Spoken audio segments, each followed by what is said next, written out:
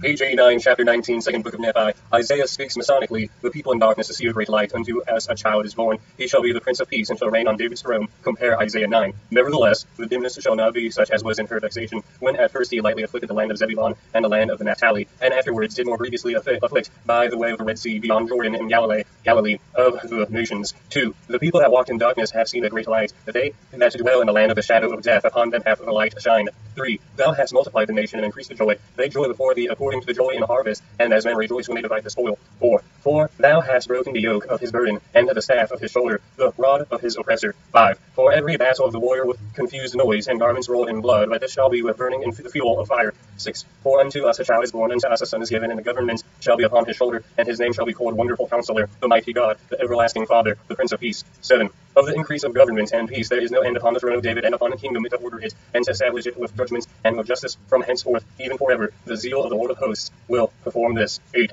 The Lord has sent his word unto Jacob, and it hath lighted upon Israel. 9.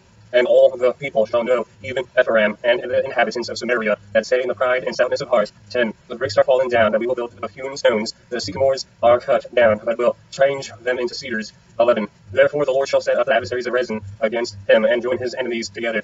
12.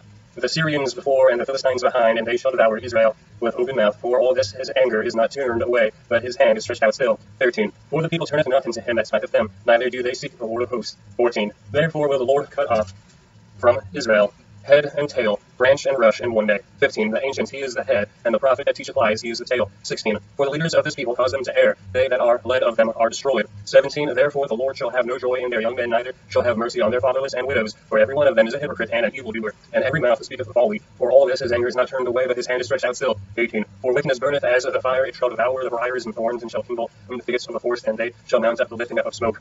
19. Through the wrath of the Lord of hosts is the land darkened, and the people shall be as the fuel of the fire. No man shall spare his brother. 20. And he shall snatch on the right hand, and be hungry, and he shall eat on the left hand, and they shall not be satisfied. They shall eat every man the flesh of his own arm. 21. Manasseh, Ephraim, and Ephraim, Manasseh.